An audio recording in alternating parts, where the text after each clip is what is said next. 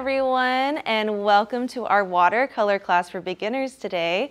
My name is Danny Lee, and I am the Lifelong Learning and Wellness Program Manager here at ACC, and I have a very special guest here today with us. And so some of you may have tuned in to some of our other productions here with Mary Ellen Burns from the Renaissance Society, and she was happy enough to connect us with Kathy Hart here, who happens to be the Marketing and Communications Director for Friendship Force and Renaissance Society. They are two really great and wonderful cultural organizations that we're really hoping to partner with more in the future. And maybe Kathy can even tell us a little bit about what's going on with the Renaissance Society, because they have some really exciting things coming up this summer in person and for free. And so I'm going to go ahead and let you take it over from here, but we are so lucky and happy to have her. This is Kathy Hart. Thanks, Danny. Thank you. Thank you. Well, let's see. The Renaissance Society has programs for, I'm not sure how many Fridays, but starting next Friday, not this Friday, next Friday in June, there are on-campus programs that are open to the community and free. They include a seminar and then very interesting tours, such as a tour of the planetarium, the new planetarium on campus. But there's lots of other things. Wonderful speakers, a variety of topics. So just Google Renaissance Society, Sac State or Sacramento State, and that'll take you to our website. And then you look for the summer program information. So that's the information on Renaissance. And Friendship Force, another wonderful organization I belong to. We're all about exploring, to understand, and then serve. So, well, how do we do that? Well, we host people from around the world and around the U.S. in our homes for a week. We host a group, and then we take them around our community, and we become very fast friends. And we also travel and are hosted by people from abroad or other places in the United States. We believe that a world of friends leads to a world of peace. So we also do amazing cross-cultural events and experiences locally. The last one that we did was on Saturday. We went down to Locke and did their Asian Pacific Festival. It was fabulous. We loved it. We had a group that went down. We totally enjoyed it. So what I like to do in some of my free time is I like to be creative. And one of the ways I'm creative is I paint. I paint with both acrylics and watercolor. Today we're going to do a very simple watercolor. I like to do small paintings. Couple of reasons. I don't like to spend 10 hours on a painting. I'm actually just way too busy to do that. But I love to be able to use what I create. And so I put together small paintings and then I use them, okay, I don't think you can see that. I make cards with them. And then I send them out or I give them as hostess gifts. A lot of times when I'm traveling, you know, I will give out hostess gifts. If someone hosts us for dinner or whatever, I'm going to a dinner tonight, I'll take some of my watercolor cards as a hostess thank you gift. So we're going to do a fun painting today. What I want to do, I want to start out by drawing the watering can or flower pot. So what you can do with your paper, you need your watercolor paper, cardstock, watercolor papers preferred. You need your paints, a couple of paintbrushes, one that's not really big, some water, and a paper towel.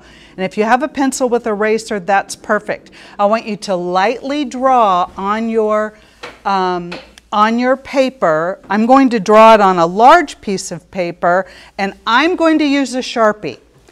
I'm doing that so you can see it. I don't want you to draw in a Sharpie because you'll see it through your watercolor. You can even see pencil through watercolor, especially if you do a hard line. So you want to do kind of a soft line, but the idea is just to give yourself kind of some boundaries. So we're going to start, and we're going to go about a little lower than halfway on your paper. So whatever your paper is, and we're going to draw a little bit of a diagonal line. Okay, so that's one side of the pot or the watering can. Then I'm going to go to the other side, maybe depending on the size of your paper, you know, a little bit, you're just going to do a mirror image of that. I need to go a little higher on the top. Now on the top we're going to do a thin oval. So I want to go down a little bit for the bottom, and now I'm going to go up a little bit for the top, and that just makes it look like we've got the opening to your can. And for your flowers, well, you'll need a little bit of green, and then whatever color you want your flowers to be. I've got some blue, purple, pink in mine, but you can do whatever color you want. Do you want yours yellow and orange? Do you want it all red? Doesn't matter, it's fine. So now I'm going to move my drawing, and we're going to talk about how to do the flowers, because we're actually not going to draw it, we're going to paint it. So I'm going to go ahead and what's called activate my paint. So I'm adding some water to my paint. I have very inexpensive paint, a little palette here that I got from Michael's. It probably cost about $6, so it's very inexpensive. I have more expensive paints, but I'm not worried about bringing that here. I want you to know you can do this, and you don't need a lot of expensive paint. One thing that is nice is if you don't have to use the colors the way they're in your palette. So I'm mixing, okay, let me move this over. I'm mixing some green here that I have from my palette, but that is a really bright green. Let me show you how bright that is. See how bright that is? It's kind of like a Christmas green, very bright. Well, that's not really a natural green, so I'm going to mute it. And the way you mute it is you add an opposite color. So I've got kind of a golden yellow. I'm going to put a little bit of my golden yellow in that green. And now I want to show you the difference in the color. Well, that's kind of gold. Let's make it a little more green. Do you see how I'm just mixing colors to get something that I'm happier with? That looks a little more natural to me, like I would see that in nature somewhere. Okay, so let's talk about how we do these flowers. We're going to take some of your green, get that green on your brush, and we're going to draw a line, but I don't want you to be super angular. Think about nature. It's flowing. It's got some curve to it. So you don't want a straight line. Let's think about doing, more of a curved line. And I actually don't want you to do the whole line. I want you to skip. So what I mean is like this. Little bit, kind of like that. Can you see it? So I'm drawing a line, but I'm skipping. And I'm not doing a straight line. That's not what we want. I did that kind of bold, so that is a no. And we're going to just kind of skip and do a little bit of curving. Skip. That's how we're going to do it. I'm just telling you how we're going to do it, okay? We'll probably do whatever fits in your in the top of your watering can. So that, oh, wait a second, that's just the stem. So now let's talk about the actual flowers. I just want you to see how easy these are. So I'm going to take a color that you can see. So I'm going to take a little bit of a darker color. It's not exactly dots, because if you do dots, that's too symmetrical. That's not how nature is. It's more blobs, okay? And we're going to start with smaller blobs at the top, and we're going to kind of come out a little bit wider at the bottom, and we're going to get a little more irregular. So let me show you what I mean. Let's see. Okay. So up at the top, I am kind of going to do some dots. Now you can always go back in and add it, but do you see how I'm going over my line, and they're irregular. Some are like flatter, and I'm getting larger as I come down. And you can go as far as you want, but I'm actually going to go all the way down. This is a made-up flower. This is not a real thing. It's just something that looks nice. And I'm just doing this on actually just regular computer paper, but you can see what I'm doing here. So see, there's no, boy, you really have to have a steady arm. No, you don't. You're just making blobs as you come down. Okay, and I'll stop there. Now what we might want to do is say, oh, that's fine, but let's maybe put a little bit of a second color in there.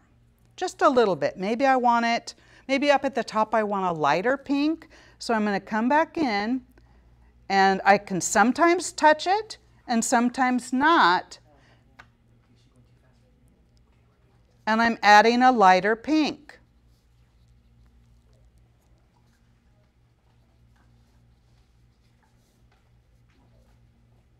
And if you say, well, you know, I'd like a couple of little green leaves in there. All right, let's just do a couple of little green leaves.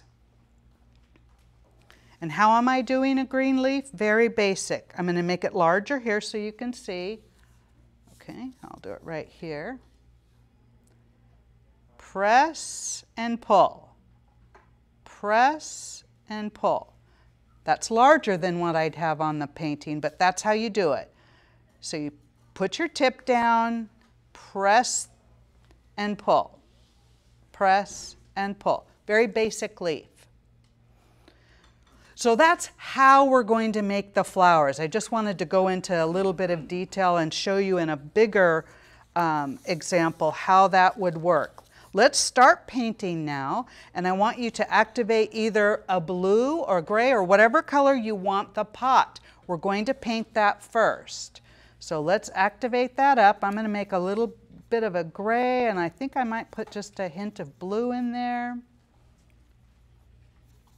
And I'm going to do plenty of water because I want a light color.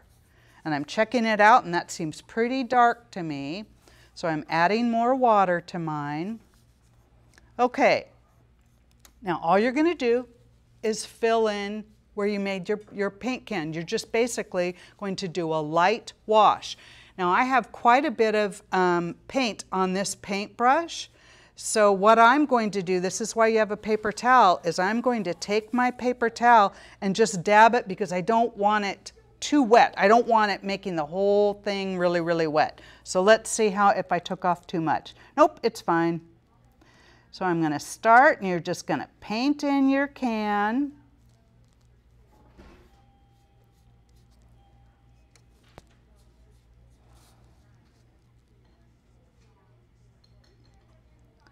Just following the lines, light wash.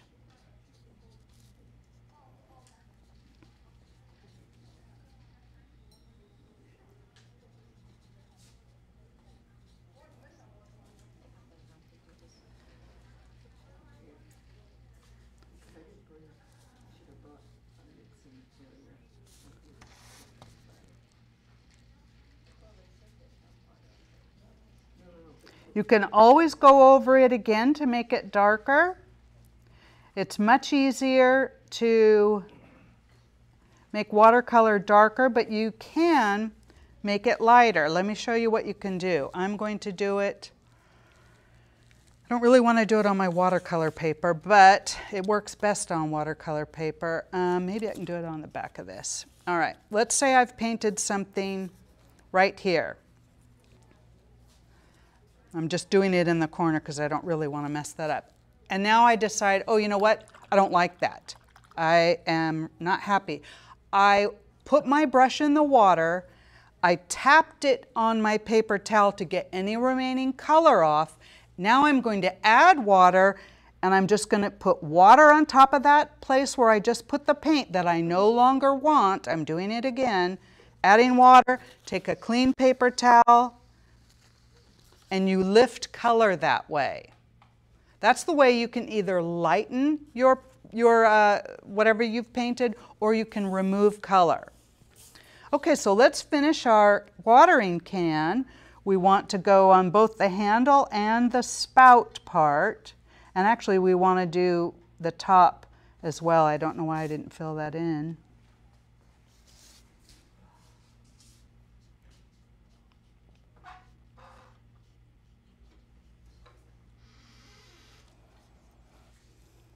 So I'm going to fill in that top.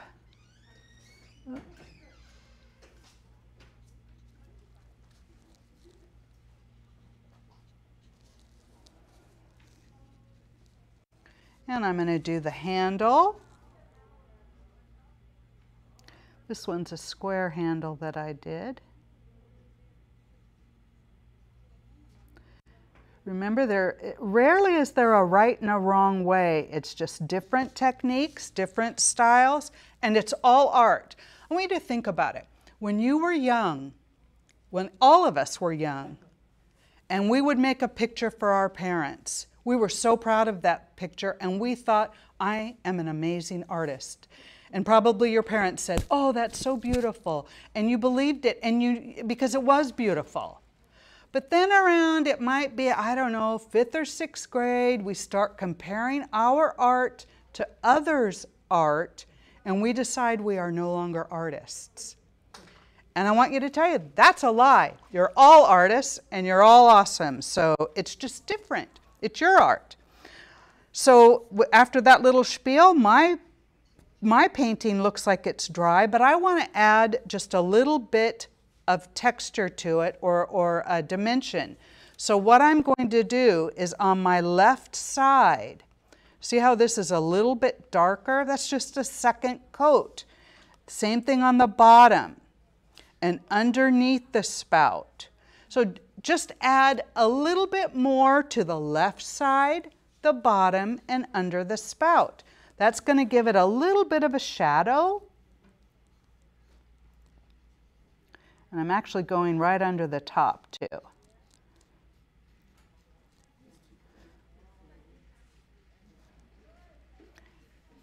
And you don't want that to be a sharp line. So what I do is I just take my paintbrush and I just kind of brush it towards the other one, but it gets lighter and lighter. I'll show you what I mean on the bottom. See, I'm adding paint and it's kind of a line. Well, I don't want a line. I don't want it that strong.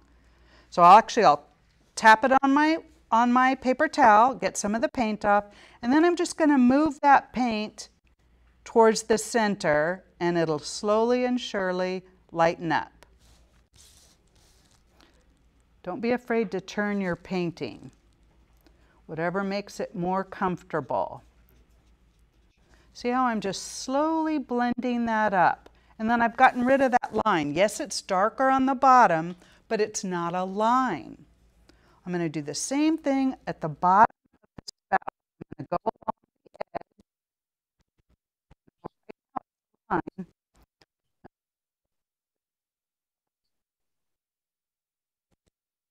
And then I'm going to move that paint to the center. So it just looks a little bit darker on that spot.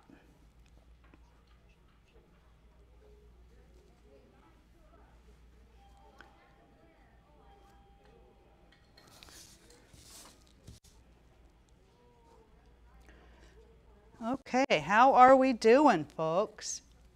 You doing okay? I think we're ready to start the flower part. So what you do is activate your color, whatever colors you decide you want. I think I'm going to do some blue and a little pink and maybe some purple. But first, remember when we did our practice, first we do our dotted lines. And you might want to do whatever fits. I think I'm going to probably do about 5.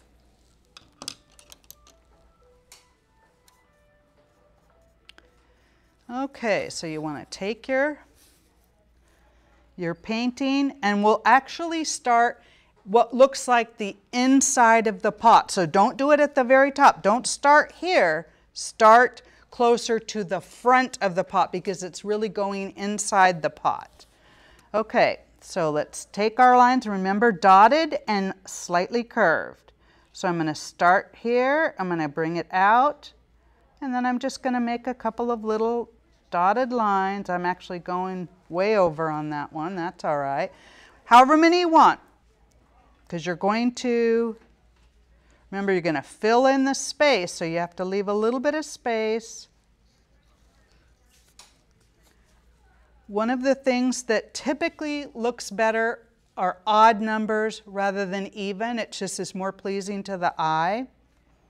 So you might want to think about either 3 or 5 or 7.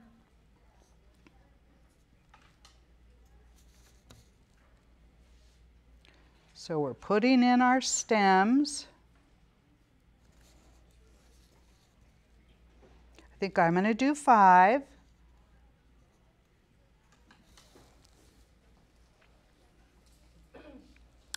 And while we don't have it all with the flower part yet, let's put in a couple of leaves. Remember how we did those leaves? Touch it, press, and pull. Touch, press, and pull. That's a leaf. That's a basic leaf. So let's just do a couple of little leaves. I think I'll put one to the right of my pot, kind of coming over the front a little.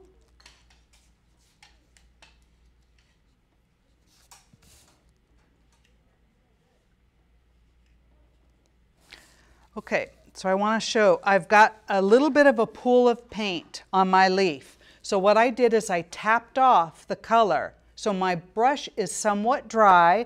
I'm going to go into that leaf and I'm going to lift color because it has a bit too much. See how I did that? I just tapped off my brush, put it back on my leaf, and now it basically sucked up the paint. That's what you can do if you get a pool of paint with too much water. So I put a little leaf there. I'm going to do one on the other side.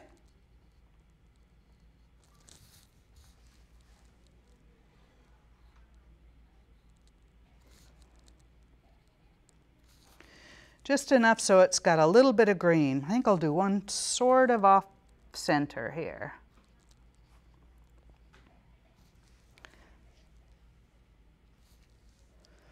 Okay, so I've got 3 leaves and 5 stems. I'm now ready to do my flowers coming down. And remember what we talked about, we kind of start off a little smaller, we get bigger and blobbier. I don't know how else to say it. Irregular shapes, I guess that's a little better. Whatever colors you want. I'm going to start with, I think, a blue on my first one, and see how I'm turning my painting? It's easier for me, I can see it, and I'm going to pull the flower towards me or paint towards me. So I turned I'm going to do this one first. I'm going to start at the top and then come down. So don't be afraid to turn your paper to whatever makes it easier. If it's easier for you to do it upside down, that's great. It's not for me, so I'm going to start here, and remember I'm going to do more like a dot at the top, and then I'm going to be working on irregular shapes. As you use your paint, it naturally kind of loses its intensity, which means it looks like it's almost a different color, but that's kind of nice. And I'm bringing that blue all the way down. I'm going to get just a little bit more. Bringing it all the way down to the top of the pot. And I think what I'm going to do is take a little bit of my purple and put that in. And I'm putting it on top of my blue just to give that a little different.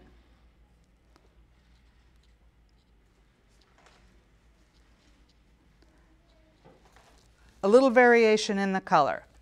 So that's my first one. How we doing, folks? Okay? Good. Pick your color for your second one. We're going to do the exact same thing, starting at the top, smaller dots at the top, irregular shapes as you move down. Don't forget, paint over your stem. Don't leave that stem completely exposed. And we slightly widen it as we come down.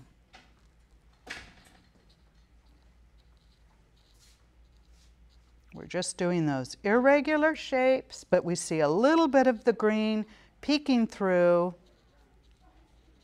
all the way down to the pot. Well, what do you do when there's a blue flower or whatever your first color is? You decide, is the flower you're painting in front of that flower or behind? If it's behind the flower, then you won't paint on top of it because it's behind the, like in my case, I'm going to leave it behind. If you wanted it in front, you would actually put it in front. So I'm going to leave mine behind and just put some pink coming down. So I've finished my second one, and I'm not going to add a second color to that. And now whatever color your next flower is, same thing. We're going to do that for all of your stems. I've got a purple on this one. None of mine look alike. They are similar enough to where the eye thinks they are the same thing, but I'm not even worried about trying to make anything match in terms of like how I do the blobs. I just want the general shape to be similar. I'm going to have my purple one behind my pink. And I think I'm actually going to do it behind whatever I do next too. So I'm not doing a really thick.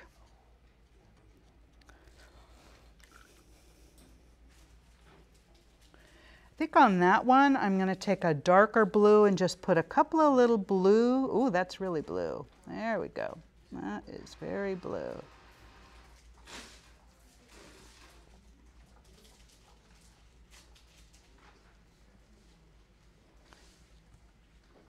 So I added a dark blue on top of my purple, kind of made it a nice little combo. Okay, and I'm going to do my next one. I'm actually going to go back to one of the other colors. I think I'll do pink again.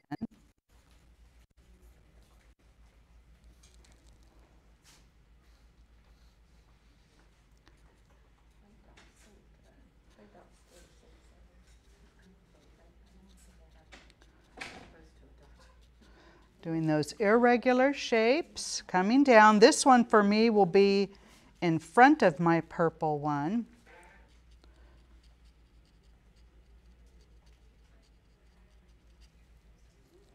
Just dabbing almost with my paintbrush.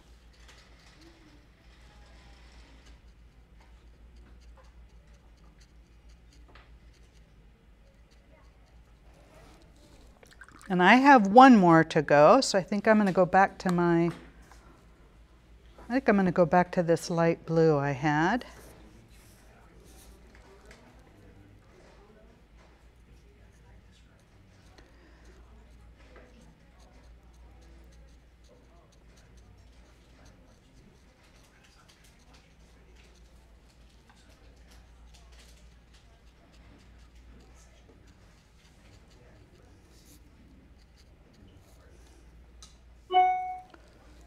And I'm not going to put purple on that one. I'm just going to leave it blue. So when you're done, look up and I'll know you're ready to do the shadow. But take your time, no rush. I've done this several times.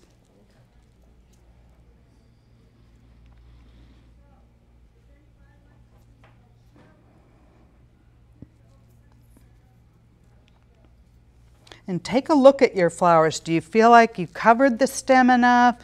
Kind of feel like my stem here is showing a bit too much. So I'm going to go back in. I think I used this color. I'm going to put a little bit more red on the top. Just don't want quite so much stem showing. Same thing with this one. Or if you want a slightly darker color, you can add more paint. There we go. That looks better.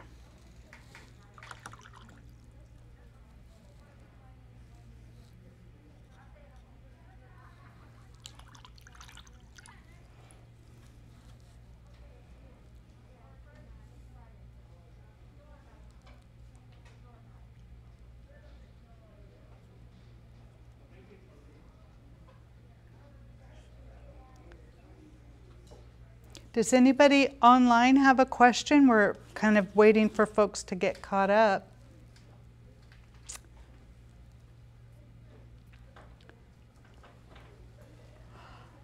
Was there a chat? I can't read it.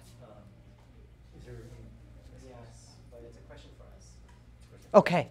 We have a microphone here if they want to ask questions. Okay. Any questions from the folks who are here? If not, no worries. Just want to give you an opportunity. Okay, great. Well, let's go ahead and do a light wash for the shadow. So this is what I'm talking about right here. Hold on.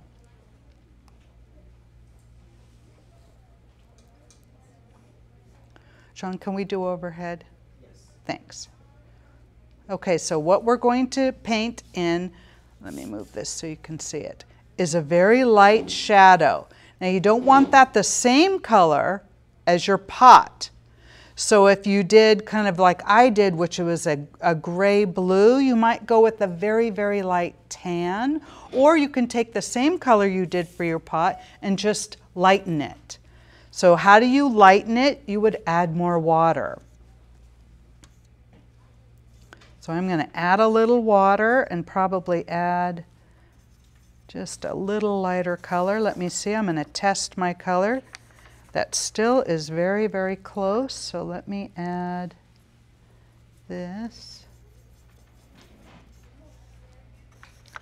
Okay, that's more of a brown, so I'm going to use that.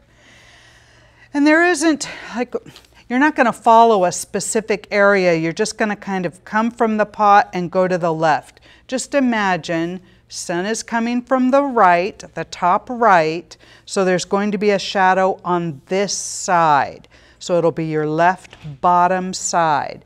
So take a little bit of your shadow color, and I'm going to just come away from my pot. I actually am going to go all the way up to my pot, and I'm just going to put in just a hint. If I want to spread that same color around, I take the paint off, or actually it's the same color, so you don't have to take it off, but I add water on my brush, and then I can move my color. So that's something that's just kind of good to know if you want to add a little bit of color, or you already have color on and you don't really want to add more, but you want to spread it out, just use some water. And what I'm going to do, once I've got kind of like the basis of my shadow, is I'm going to go right next to the pot and just do a little darker line. Remember how we did a little extra color at the bottom of the pot for a shadow? I'm going to do a little extra color at where it's kind of connecting or touching the pot as a deeper shadow. So I'm going to do just the same thing we did. I'm going to add a little more color. Because it's wet, it's just going to kind of spread out naturally. That's called a bloom. It's actually a really nice feature of watercolor. But I'm just going to let that kind of be a little darker right next to the pot.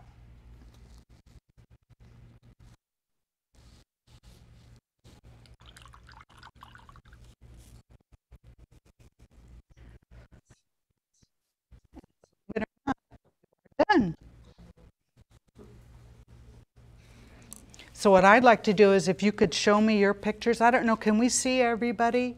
Like if everybody lifted your paintings, I'd love to see what you did. Oh, lovely. This is what's so incredible. Everyone has their own unique way of doing it, and they're beautiful. Thank you for showing me. Thank you so much. Lovely. Oh, I love the colors everyone picked. Nice. Well, thanks for joining us today, and have a beautiful rest of the day during this hot day. Thank you. You're welcome.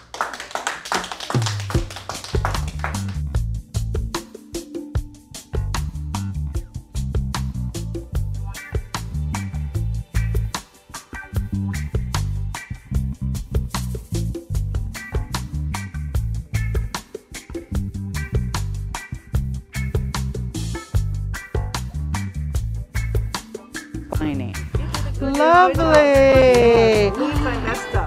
No, it's good. It's good. Oh, it's beautiful. Oh, I love the colors you picked. Lovely. Okay, so you have one more to do. Nice. Oh, okay. So it bled in a little. You know what? It's an impressionistic.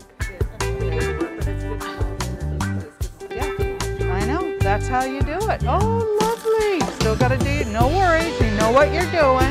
Let me see. That's okay. That's okay. You are being creative, and that's wonderful. You're welcome. Oh, you're welcome. I enjoyed it. Good. Well, good. Good. Okay, we got to get picked up now. You know, because you all are here, I can show this to you. I stamp that, okay? A greeting.